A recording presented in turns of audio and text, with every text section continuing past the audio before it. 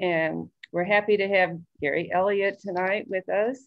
He's going to talk about his new book, The 1849 Cholera Outbreak in Jefferson City. Gary is a music educator by training, and he works as a professional land surveyor. He's also the author of 2 other books. So we're happy to have him, and we're ready to hear what he's got to say about this interesting historical era. So welcome, Gary. Well, thank you, Madeline. And there'll be time for questions afterwards. I'm sorry, yes. If something's not viewing right, let me know. Okay. So I'm excited to be here. I'm glad that the library asked me to come and speak to you. Wish we could do this in person. It's a little easier. Sometimes technology becomes a problem. So I hope that everything goes smoothly tonight. I'm here to talk not just about my book, but I'm here to talk about a journey. And this is actually several journeys. But first off, I'd like to say that if you have not seen the video I did at the Missouri State Archives, that is available on YouTube. That was back at the beginning of February. And you can go to YouTube and just search the title of the book and you'll find it that way. Now, if you have seen it, you will find that a lot of the things I say tonight are different. I don't like to repeat the same thing twice because that way you encourage the same people to come back again. Now, the 2 journeys that I want to talk about, one, of course, is the journey of those involved in the book, those who traveled to Jefferson City in 1849 with the cholera. But the other journey is my own personal journey that led to the creation of this book. I never started out to write a book. I had a topic that I was curious about. A couple of years ago, I had a friend of mine who referred me to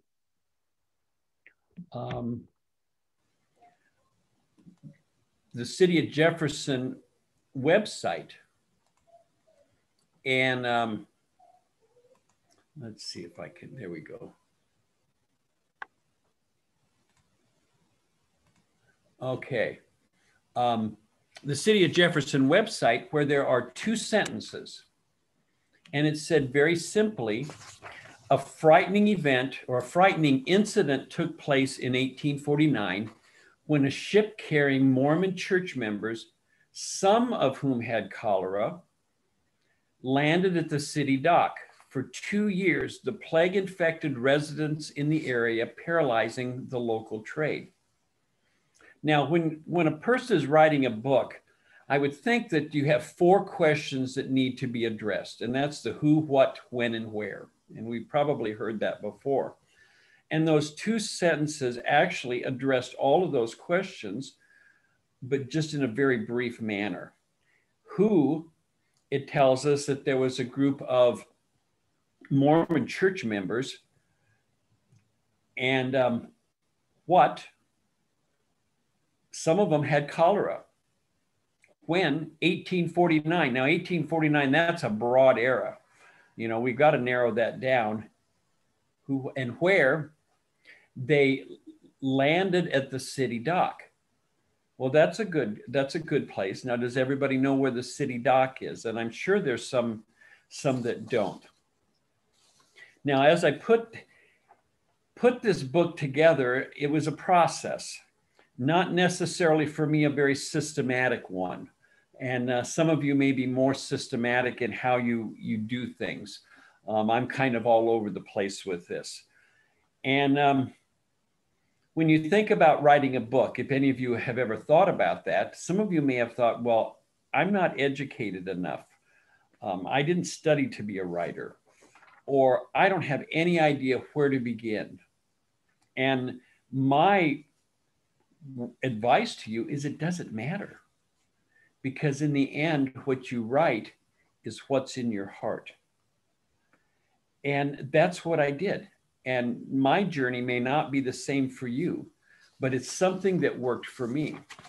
Now, if you're interested in a fiction book, It's a little bit different because there's not as much research involved, but if you're interested in any kind of a history book or even just curious about a topic, then this is research and be the same for all of you.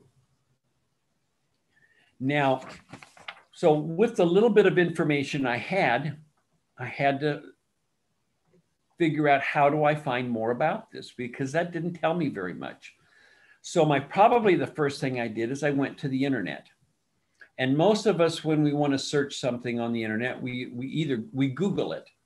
Whether we use Google or some other search provider, we still say we Google it. And so using words such as Jefferson City cholera, 1849, I started Googling it.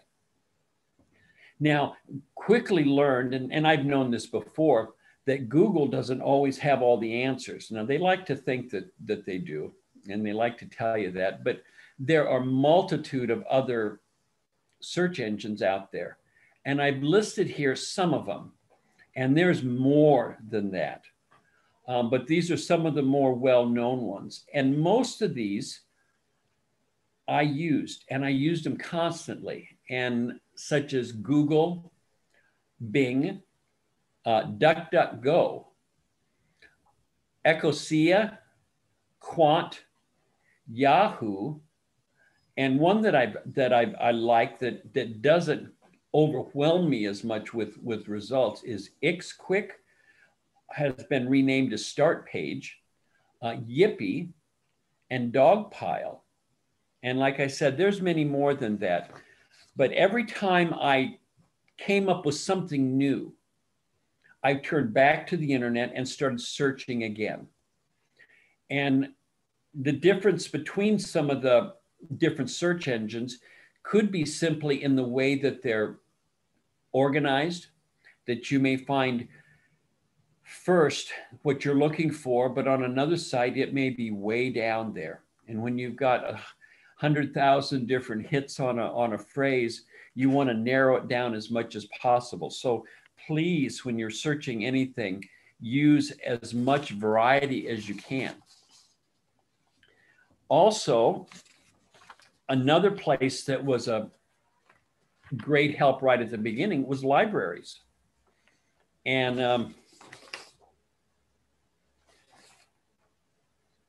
oh, I thought I had a page out of sequence, sorry. Libraries are wonderful. And we have a good library here in Jefferson City, but I used other libraries also. And one thing I did with libraries is I would just go to the library and I would find the general area that I wanted.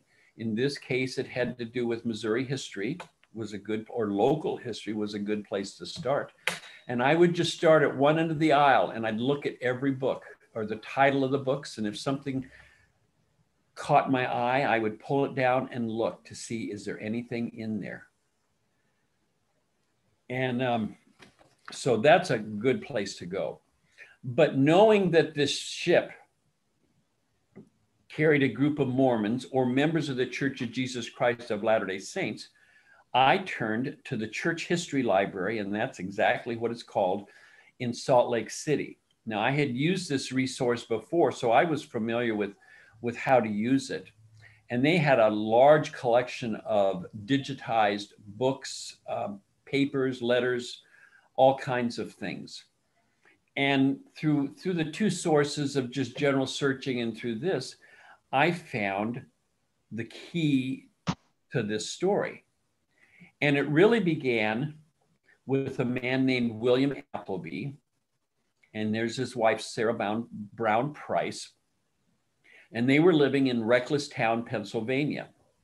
And they were asked to lead a group of church members from Philadelphia to Council Bluffs, Iowa. And the biggest help I had in finding who they were, and this was through the Church History Library, is he kept a daily journal. And it wasn't just a hit or miss, every now and then. Some of us may do that. But he kept it for years, and he kept pretty detailed account of things that happened in his life. And so he detailed the whole journey that he was involved with. Now, I knew this was 1849. I may not have known the exact date at that point. So it was just a matter of paging through his journal until I could find those entries that talked about it. Now, if you get in on the debate of whether we should teach cursive or not, here's a page out of his journal. And I know it's a little small and maybe hard to read, but he actually had pretty good handwriting. But some of it gets a little hard to read. And those who have read cursive articles from the 1800s, a good example is, how do you spell Missouri? It looks like M-I-F, because the double S's were written like an F. So you have to be familiar with some of the anomalies that happen in the writing. And also recognize that sometimes they didn't spell things the same. But it was a big boost for me to be able to find that journal. And I constantly went back to it and referred to different things in it, or looking earlier or later to find any kind of supplemental information. Now, with this journal, I had names, because I had Appleby and his wife and his children. And throughout his journal, he kept names of some of the other passengers that were in their group. And even when they got to Jefferson City, there were people that were named. So that was a lot of information that was very valuable. And every time I found a new piece of information, it gave me something new to search for on the internet. And so I'm constantly going back and forth and saying, well, I need to look up this person, or he talked about this event or this steamship, or whatever. And so I was constantly going back and forth. But in addition to this, when I got putting this book together, I thought, well, these were real people. And just like us today, we like to be remembered. And so I took every name that I came across in the book, and I looked for them on some of the major family history websites. And these are the main ones I looked at. And there are others out there, like Ancestry, Family Search, Find My Past, My Heritage, Janaeanet, Roots Web, and American Ancestors. Each one of these has its own benefits, but at the same time, you find sometimes the same records on each of them. But it's still worth looking the same records on different sites. A good example would be census records. Ancestry, Family Search, Find My Past, and My Heritage all have images of census records. However, some of them have better quality images, and some have better search engines. So that was good.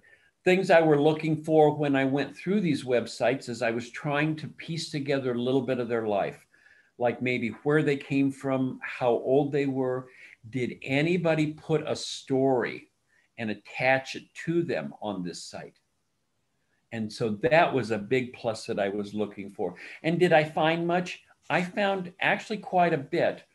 Would have loved to have more, but sometimes you just got to take what you get.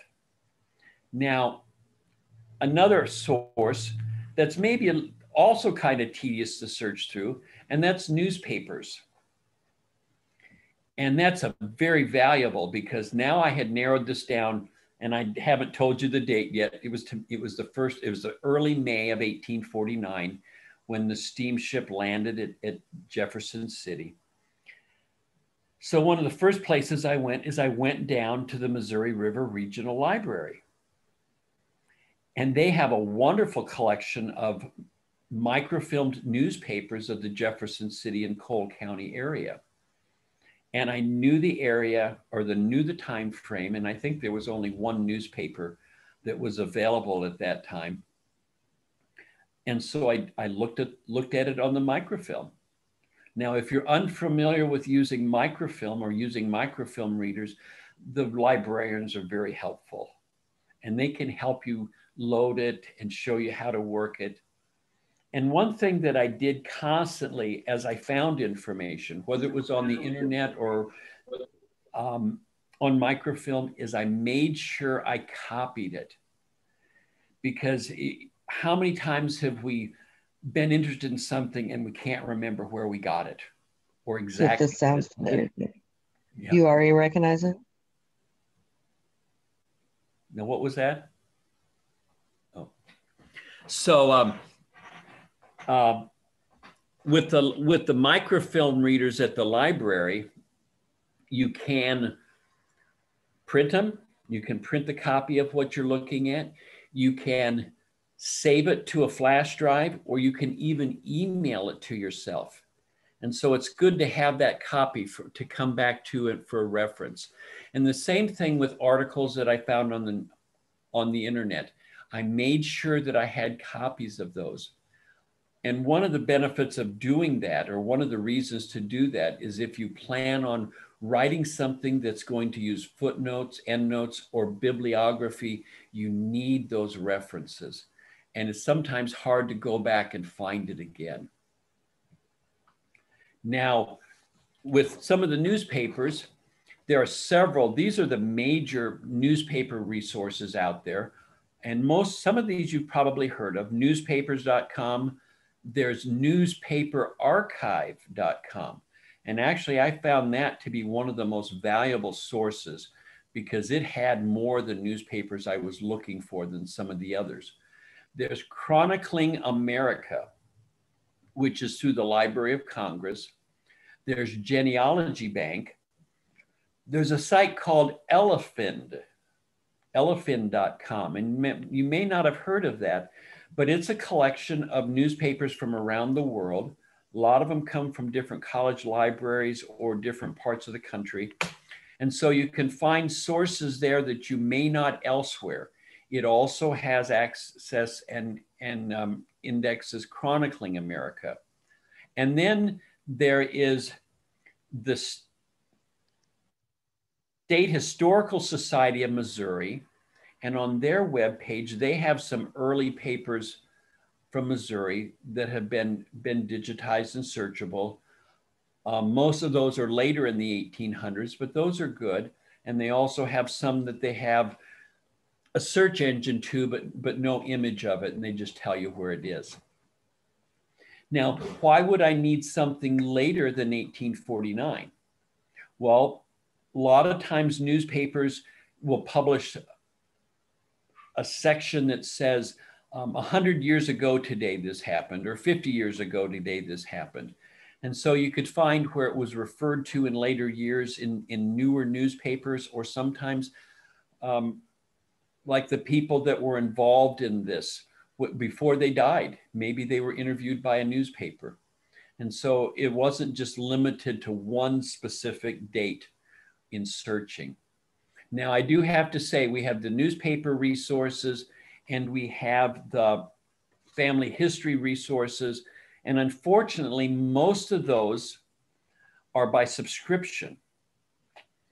The good thing is most of them also have usually a free 7 days, sometimes a 14-day free subscription. So you can look at them for a short term. Also, some of them are available through the public libraries. I know here in Jefferson City, we have access to Ancestry. Some of your other libraries have access to more of these that you may have to go there in person and access them. So there's ways to get around some of that. So let me back out of this for a minute. So I don't want you to just stare at the screens and wonder, okay, what else is he going to show us now? And I mentioned earlier about using public and libraries, but also university libraries. And I found that they were a wonderful source. And also in the university libraries, come on, it's not turned on.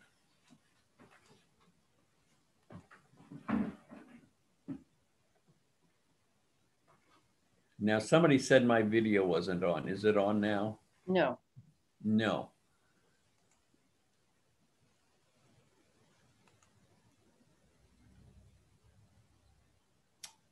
I'm not sure why, but you saw the screens, the PowerPoint, so? Yes, yes. Okay. Well, that's more important. That's better to look at than me. Maybe we'll figure this out, but I'm not sure why. So I spent a lot of time at some of the university libraries in St. Louis because they are huge, and some of them have quite a collection of books, such as relating to, there it is. Yes, yeah, there you are. Shipbuilding. Yeah, Zoom. I'm not real familiar with, so I'm sorry about that, and that I created that you didn't get to see me, but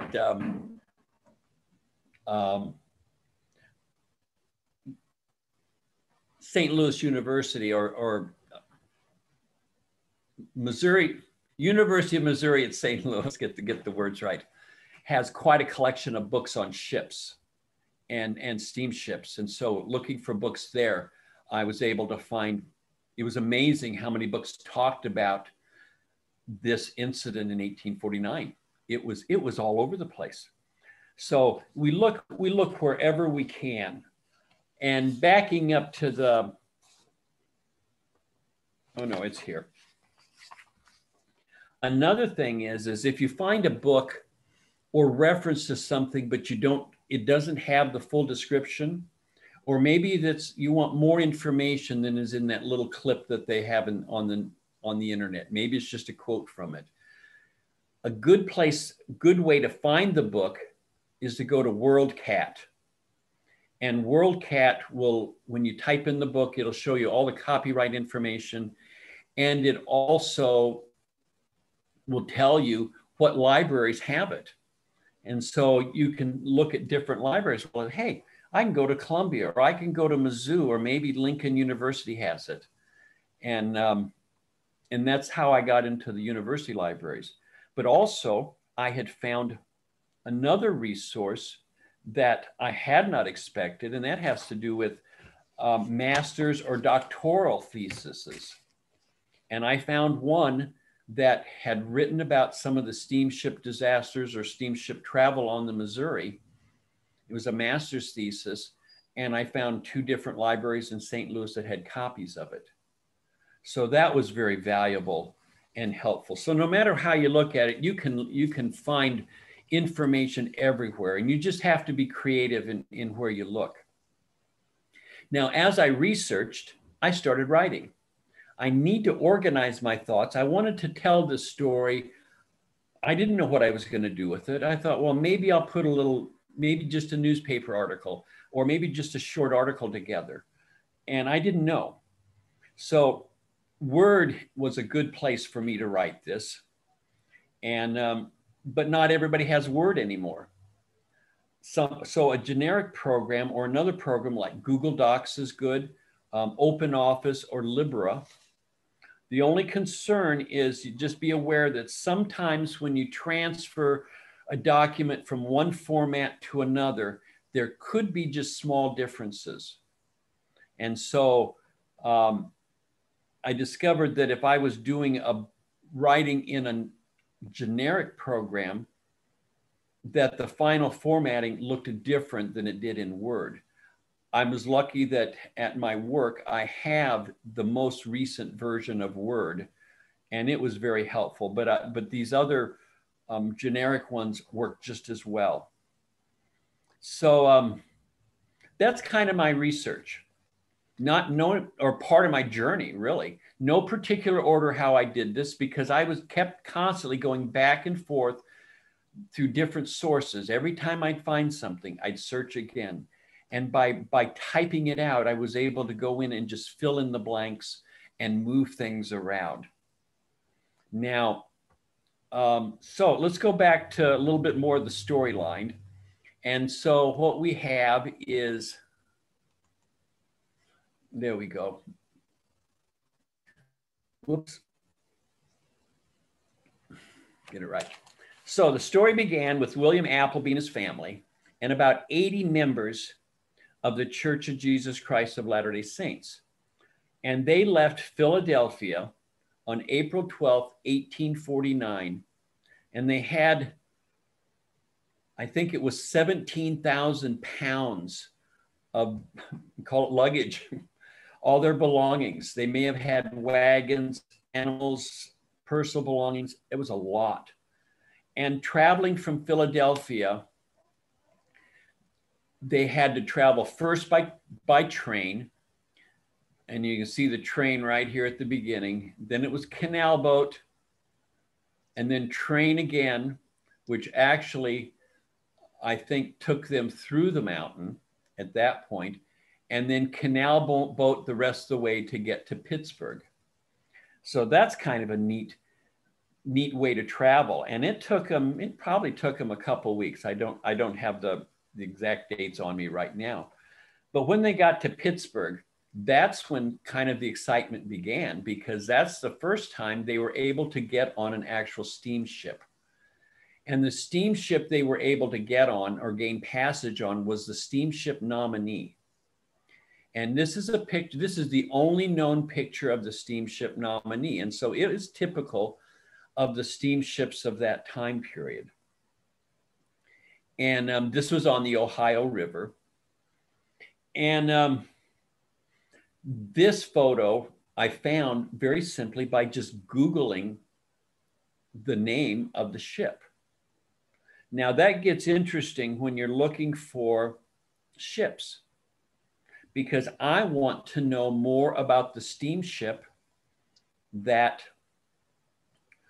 this group traveled on. And so in order to find information about the steamship, the dilemma becomes, is it a steamship? Is it a steamboat? Is it a ship? Is it a packet? And if you're not familiar with the term packet, packet is a steamship that carried cargo in addition to passengers. Is it a steamer? And then the steamship that ended up here at Jefferson City was the James Monroe. Is it the James Monroe or is it the Monroe? And most of the time you saw it just simply as the Monroe. So if I was searching on the internet for information on that, I would have to take each one of those terms in various formats and search them all, because sometimes I would find things that way. So leaving April 12th from Philadelphia, this group from Philadelphia ended up in St. Louis on May 2nd. And where did they travel on that ship? Well, a ship has several different places where passengers can stay. This is a typical layout of a sideboard steamship. And you had the various staterooms, which were comfortable and gave you access to all the dining hall and different amenities of the steamships. They were furnished better than some of the hotels. But the staterooms or the cabins cost quite a bit more. So most of these from Philadelphia decided to stay on the deck, and the deck passage is a lot cheaper. There was the main deck, there was the boiler deck, and there was also the hurricane deck. And so they stayed on one of those three, or on all three. Now the problem with staying on the deck is the way that worked is the ship would load all its cargo, and then the passengers could find space among the cargo. And you can see on this that it was pretty much open air, unless you could get inside a little more, but it wasn't a very healthy necessarily or sanitary place to stay. And the only amenity you got was all the free water you wanted from the river to drink. You did not eat in the dining hall. You had to bring your own food, but it was considerably cheaper. And so if money was an issue, you stayed on the deck. Now the question becomes is how many passengers does a steamship hold? And that I've never found a definitive answer, just some general ideas of how much it would hold. I'm sure it was proportional to the size of the ship and how many cabins it had. But when it came to on the deck, you don't know how many people were there. I have seen or have read that there could have been anywhere from probably 200 to 400. 400 is a big extreme. More likely 200 to 300 passengers and crew. And the crew would have numbered between 50 and 60, depending on the size of the steamship. So that's a pretty good sized ship. So we have 80 passengers from Philadelphia, and actually they gained one in Pittsburgh. So you have 80, 81. And they traveled to St. Louis. Now, when we get to St. Louis, things changed a little bit. So I talked about how many passengers there were. And we're not completely sure of how many total were there. But in St. Louis, they took time they were there several days, and they had to find passage on another steamship because the nominee only traveled on the Ohio and on the Mississippi. It did not travel on the Missouri. So at St. Louis, William Appleby was able to gain passage on the steamship James Monroe.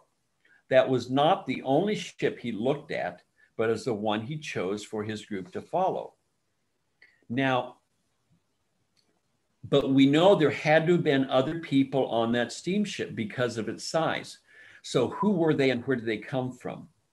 And we find this through various newspaper reports. It tells of a group of men and a few of their sons traveling from Jeffersonville, Indiana, to the gold fields of California. They were known as either 49ers or gold diggers. If you're not familiar where Jeffersonville is, it's directly north of the river from Louisville, Kentucky. And so that was a group of around 35 total. Now, some of the reports put the number down in the low 20s, but when you put the whole story together and start coming up with names, there had to have been closer to 35. Now, they left Jeffersonville on May 2nd, which is the day that the group from Philadelphia got to St. Louis. And they arrived in St. Louis on May 5th. So that wasn't too long of a trip for them. Now, the thing that made their journey exciting was with the group from Philadelphia, I had a journal that detailed and told stories of their trip. Well, what about the group from Jeffersonville, Indiana? There was one young lad of age 21 by the name of Rice McGrew who kept a diary. And the way I found that diary was through Roots Web. Now, I don't know if any of you have ever used Roots Web. It used to be popular maybe about 5 years ago before it was hacked, and Ancestry has taken it over, but it's a free site. And I used to use it a lot. It's not as search friendly as some of the others, but I had looked up Rice McGrew's name in their search engine and didn't find anything. Well, just like all the other search engines and all the people in the book, I searched him more than once. And when I came back the next time, I found him, and I found a transcription of 1 week of his journal, of his diary. He called it a diary. I'm thinking that that may have been the only diary he kept, that he may not have kept one before, but he started it for the trip, so he had memories to share with his family. And it was really nice to have because it told a little bit of their journey. It told us some names I didn't have. And unfortunately, his diary ends on May 9th, the day before the Monroe landed at Jefferson City, and Rice McGrew died on May 13th. And he died at the Presbyterian Church in Jefferson City. And there'll be more about the Presbyterian Church a little bit later. So we have right there, the group has grown. Still not real large, but the group from Philadelphia, they lost about a dozen of their passengers, decided to stay in St. Louis. Some of them had family there or friends. Some may have just didn't want to go any further. But they gained an additional group of passengers from St. Louis, led by a man named Augustus Farnham. And he, along with about 24 others, joined with the Philadelphia group. Now, I might mention this picture of Augustus Farnham and the one of William Appleby. Pictures of them I found on Find a Grave. So there's a reason to go to Find a Grave to look for pictures, plus to see if they have an obituary that might tell you some of their life story, especially if they died. You know, did somebody put in an obituary or add a memory? So that's something to also take into consideration. Now, additionally, there were other passengers that were not of either group. And I know that because I found newspaper articles of two of them that died with name, or one that died and one that survived with their names. And several others were just mentioned by number. But I think there was still a lot more. There was no ship manifest. So to know exactly how many is really difficult. And you reach a point where you're done searching and it's like, I found what I can, but there still may be more out there. So the James Monroe left St. Louis on the morning of May 8th, and it arrived in Jefferson City on May 10th. So that was basically a 2-day trip. We take it for granted that it's only a 2-hour drive. For us to go to St. Louis, they took 2 days. And it might have taken longer because some of the passengers and crew got sick with cholera and died. And so they just did what was standard then. They just pulled over to the side. They had a box made by the ship's carpenter. They dug a shallow grave, stuck the box in, and left. It was just very simple. And they did it as quickly as they could. So when they get to Jefferson City, and I like this picture of Jefferson City, this is an 1861 sketch that was actually in Harper's Weekly. And we can see, if you can see my cursor, we have the Capitol over here on the right. And you're looking at that and saying, well, boy, that looks different. Well, it was a different Capitol. Remember, the one we have today was burned back in the early 1900s, or was built back in the early 1900s. This one burned in the early 1900s. And then over here in the middle, we have Loman's Landing, or the Loman Building. And right out in front of it, and this is the only picture I've seen, we have the city wharf. And you can kind of make out its shape. And we got some black struck things on it, which could be people or maybe some supplies that were dropped off there. The city wharf was approved by the Board of Aldermen in 1847.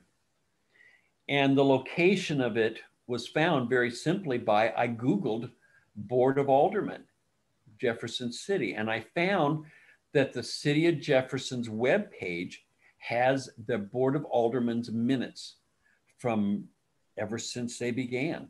Even up until today, they have the city council minutes. So another picture that I kind of like, whoops, go the right direction. Jefferson City is this one, which was actually from a postcard. And if we look at this, there's something different than the one previous. And let me go back just one. Here we see a train. And so the question becomes is, when did the train come through Jefferson City? And the actual first train to come through Jefferson City was around March of 1856. The tracks were completed in 1855.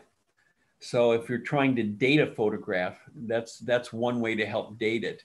But we look at this one, where's the train? There's no train there. There's also no wharf. And the date on this postcard said the Capitol in 1842. And you can see the Capitol, yes, it looks different. It's also rotated 90 degrees from what we're familiar with today.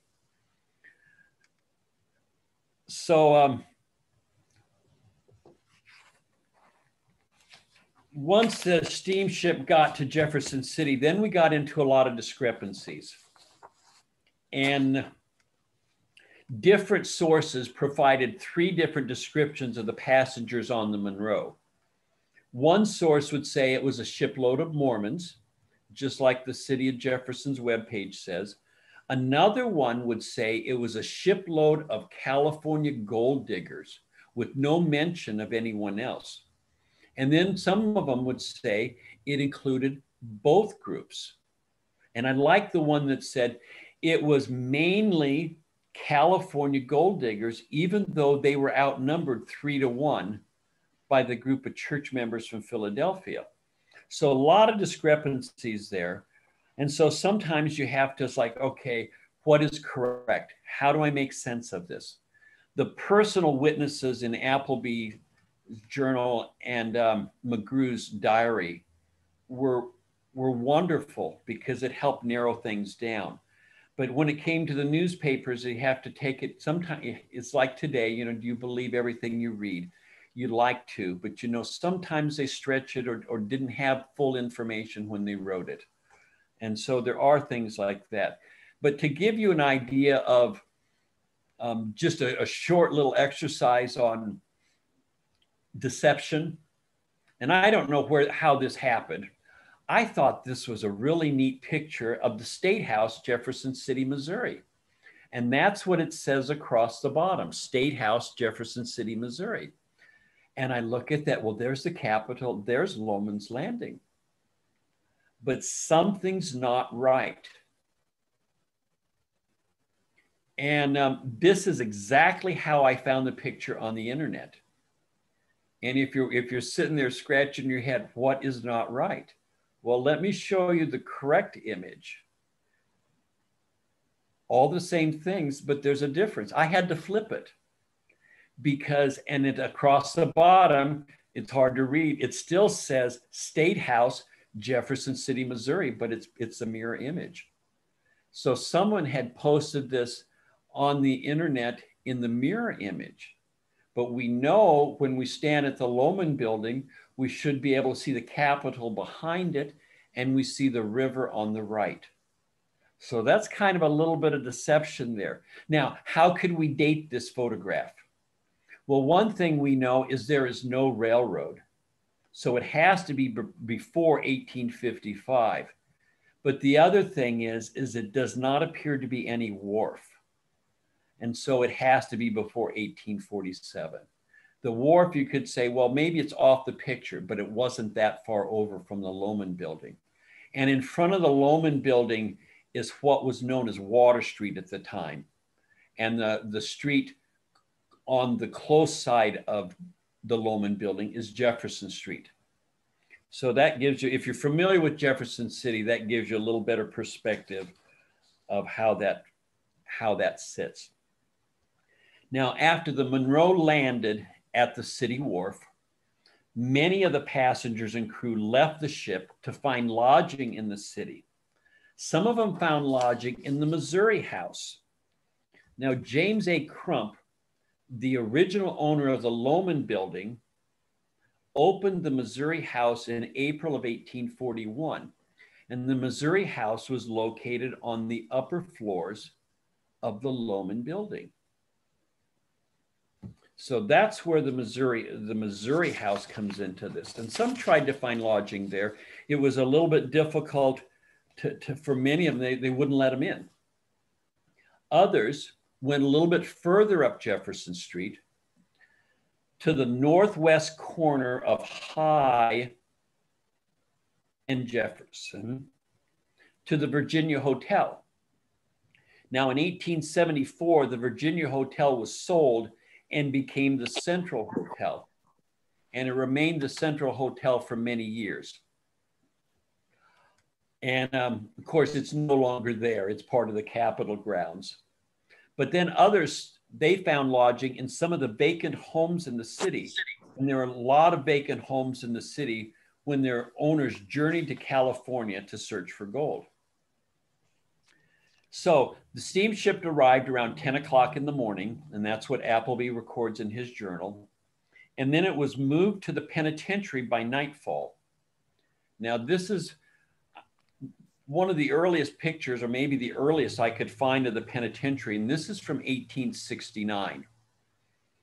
And so where exactly did the steamship end up?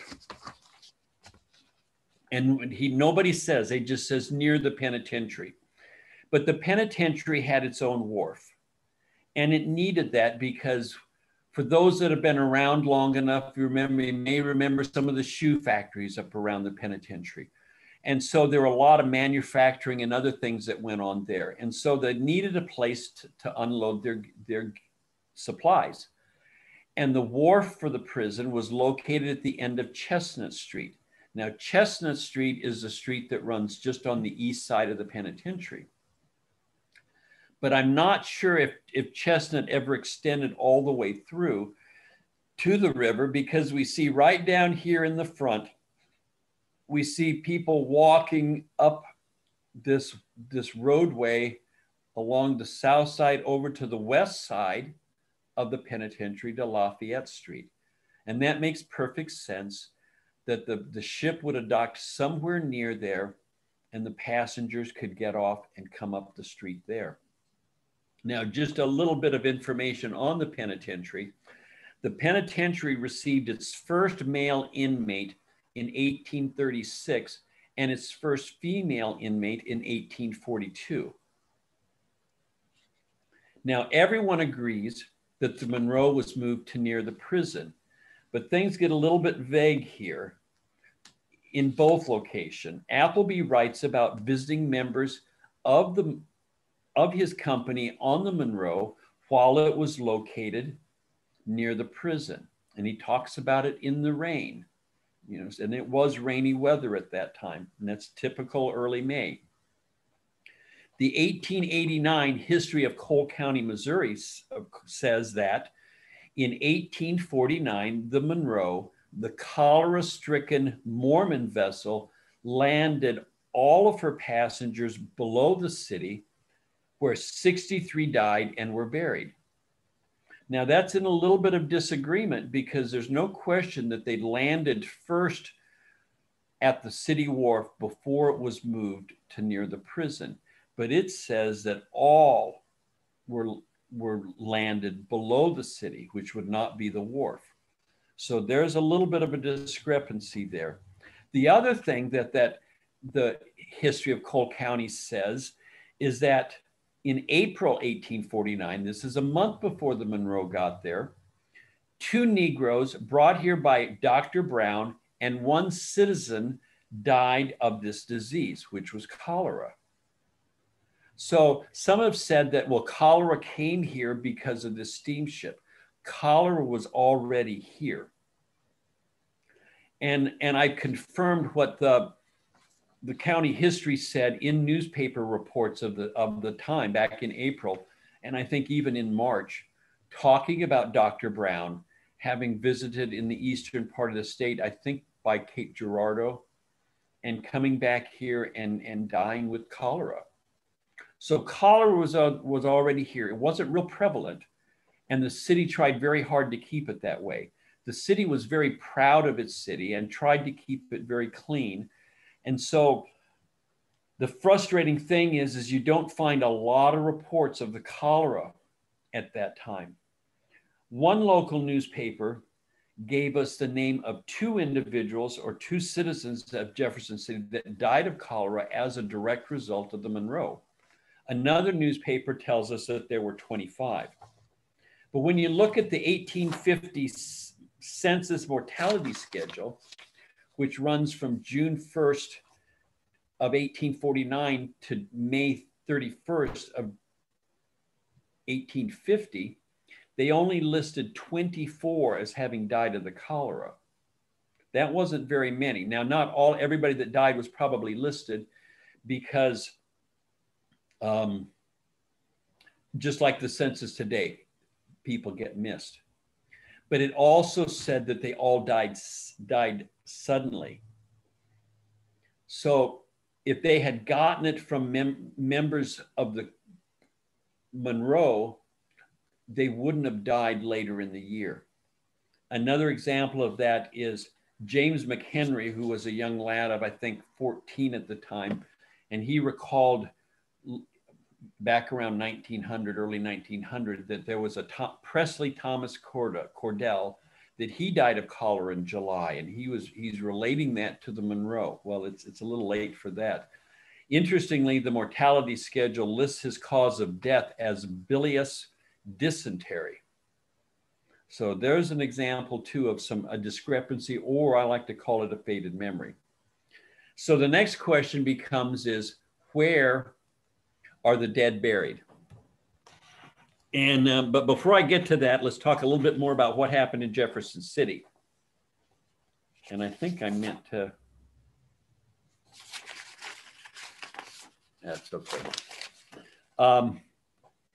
Multiple people were sick and dying, crew and passengers. They needed to be cared for somewhere.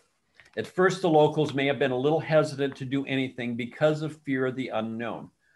Cholera was not considered contagious as we understand contagious today. At the urging of Dr.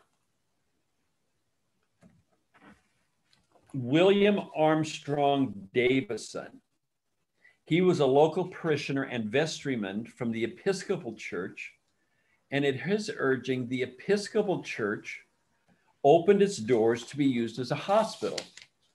Now, the Episcopal Church was located on the east side of Madison Street, just south of the corner of Madison and Main Street. I believe that's a parking garage today. But additionally, the Presbyterian Church, which was located on the south side of Main, just east of Jefferson Street, and across from the then governor's mansion, was used as a hospital. The governor's mansion is actually a part of it is in a parking lot today. There are also other buildings used as hospitals. The White House, or Rias White House, a vacant hotel located at the southwest corner of Main and Jefferson Street, was used as a hospital for this group.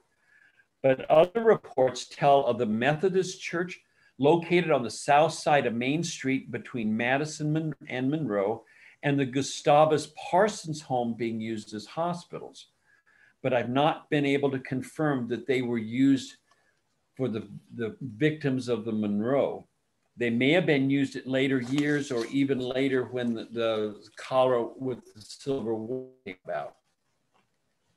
So let's talk a little bit about this disease known as cholera.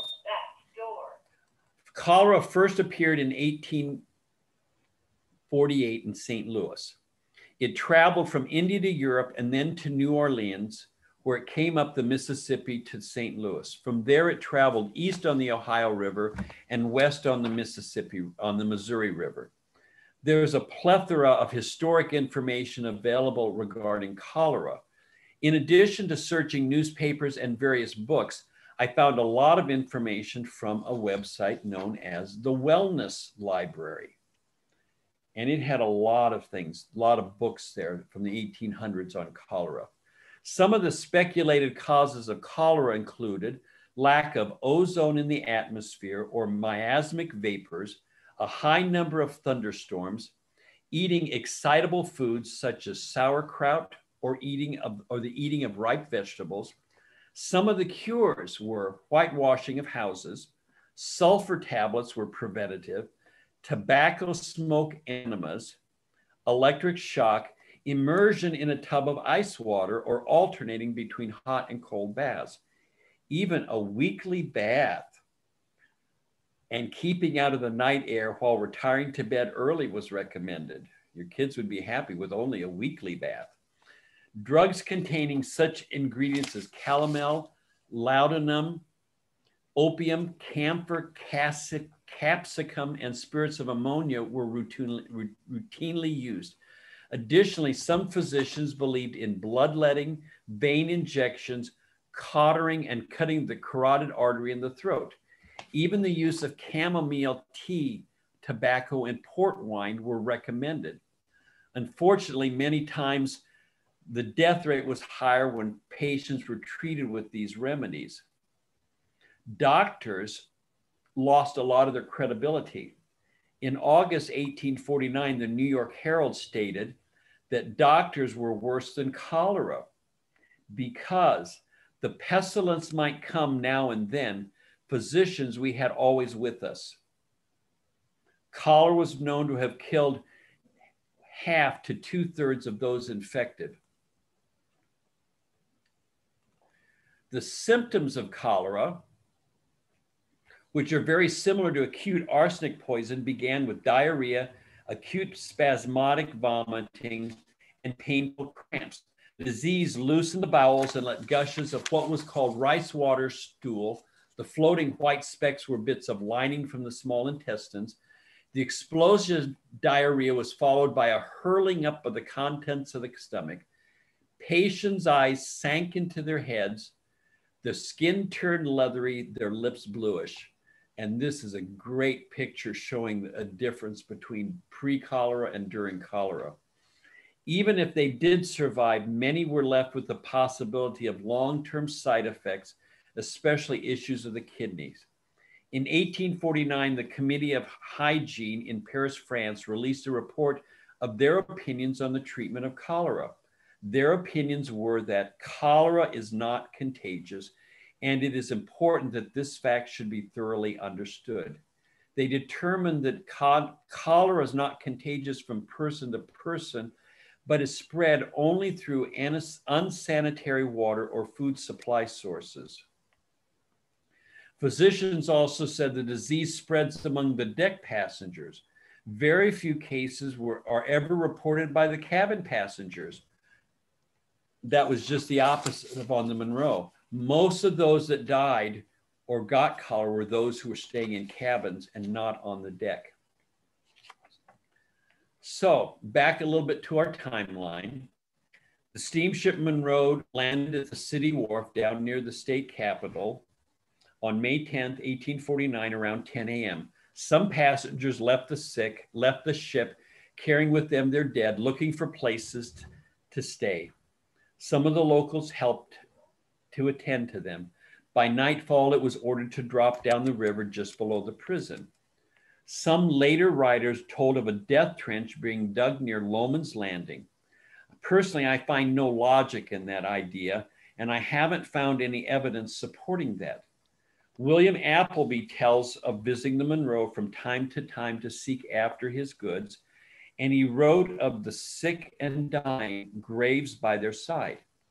That fits in with what the history of Cole County said about the ship was unloaded at the prison, and that's where they died. These are not the only accounts that imply that there were those that had died near the penitentiary. I think the most likely scenario is that they are actually buried in multiple locations. I have not found any absolute proof of where they are, but it's something, there may be a record out there somewhere. Now, another sidelight to this is some of you may recognize this picture. This is a picture of Mosby Monroe Parsons, the son of Gustavus Parsons. He was also involved with the Confederacy during the Civil War, but at this time he served as public administrator for the county.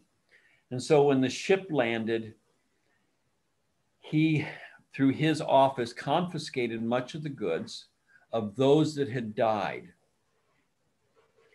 And one place I found information, and it wasn't easy to find, but the girls at the county courthouse were so helpful. And this is the probate case for a W.D. Adams. And there was a W.D. Adams on the ship. And in it, and you can't read this, I know, this is the best copy they could get. It was very old and faded, and I've darkened it a little bit. But right in here, he names all the different people that were part of this court case. And there's I think there's 8 of them that are named in there. And it was easy for me to read because I knew the names. And that makes a big difference. And I see right here, just offhand, Rice McGrew. And but he confiscated their goods until they could be claimed. The thing that fascinated me about Rice McGrew is his diary made it back to Indiana, along with his Scottish dirk. And both of those are still in possession of the family today. So the story does not end with the death of cholera. Up to half of the passengers and crew are reported to having died. But what about the survivors? Using many of the family history or genealogy websites I previously listed, I tried to find out what happened to each individual. Not all of them could be identified. Of those that lived, some returned to their departure point. 2 or 3 of those from Indiana continued on to California, with the rest going home. And 40 to 50 of those from Philadelphia and St. Louis were able to continue on their journey to Council Bluffs, Iowa, and points beyond. How you write a book, how you do your journey, and how you format it is up to you. Just remember that a publisher will probably change the style that you decided on, or the format you decided on. This book was written using the Chicago Manual of Style. A different topic might require a different style, such as MLA or APA. Good to check that out before you get too far into your writing. I wrote as I researched. It was so easy to cut and paste. Do you want footnotes or endnotes? That may be dependent upon the publisher. I wrote footnotes, but the publisher wanted endnotes. In Word, it was a simple push of a button and it moved them. I was excited when I had 25 pages. At 75 pages, I contacted my first publisher. He said it was too short. He said I should shorten it and make it a journal article. At 180 pages with images, I easily found a publisher. And I'm grateful to the History Press through Arcadia Publishing for their willingness and interest in publishing the book. I found that the format that they used was very similar to the one that I had envisioned, and I thought they did a very nice job. Pictures and illustrations are great, but be sure that you have permission to use them. If they're not public domain, you need to contact the person who holds the image to get permission. And that can be tedious. Sometimes that can take a while. Proofread everything and ask others to read parts of it as you write. If your spouse, if you're married or have close family or friends, ask them to read it. Well, you say, well, they're not good readers, or they don't like to read. Doesn't matter. They'll tell you whether they like it or not. Spell check, but spell check isn't always right. Sometimes you want to use the spelling that you have. Grammar is another obstacle. Grammarly is a good program. There's a free version of that on the internet, and I use that many, many times. Didn't always agree with everything, and some things I did not change, but it's good to use. There's also a paid for version that will find more things. So the big question too then is, when do you stop writing, or when do you stop researching? And it's really a personal choice. When you've reached a point where you're satisfied with what you've got and you're really not finding anything else, it's a good place to stop. Research can never finish. As I prepare my different programs, my speaking engagements, I find new things that I can add. I like to think that the book is good. I enjoyed reading it. I enjoyed writing it, and it was fun. And writing can be therapy. If you don't have a copy of the book or would like to purchase a copy, it is available at the public library, but it's also available at the Downtown Book and Toy and the Downtown Books 2 at Capitol Mall. It's on Amazon, Arcadia Publishing webpage. Most of your major publishers have it available.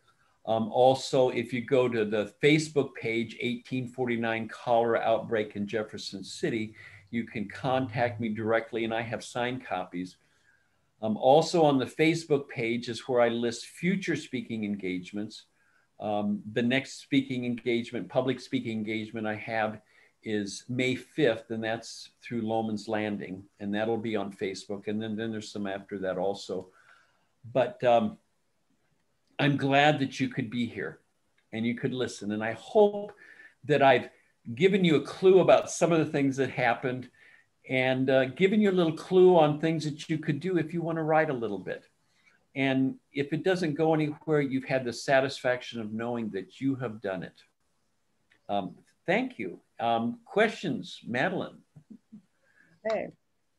Well, I have one. I wonder, did the publisher make any changes that, or suggest any changes that you didn't want to make, or did they do any editing, any further editing? Now, but before I sent it to the publisher, I had a friend who does work as an editor, had gone through it and given me some hints. Mm-hmm. And I made most of those corrections. So when I sent it to the publisher, it was sent with the idea that there would be minimal editing that they'd have to do. And there were some little things, you know, maybe a couple wording things and a little bit of the formatting. And I think there might have been maybe a little bit in the bibliography that they changed, but they had very little that they changed.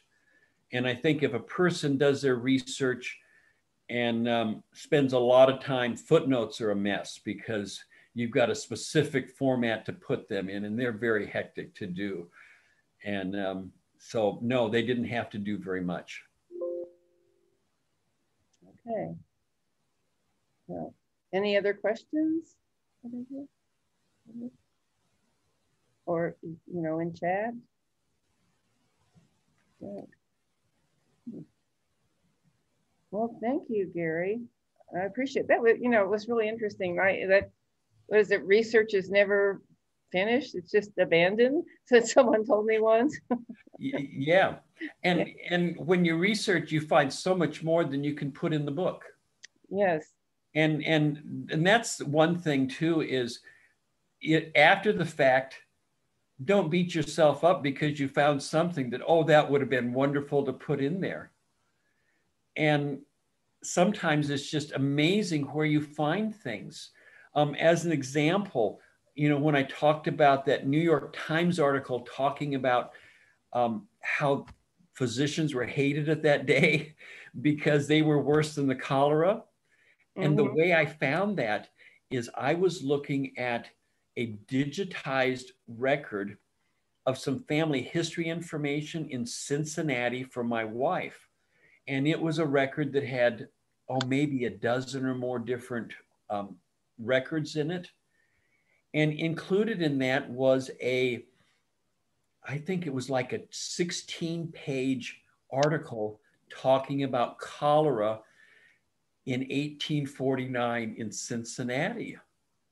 It's like, wow, that doesn't help me with the journey, but it helps me with how people perceived cholera.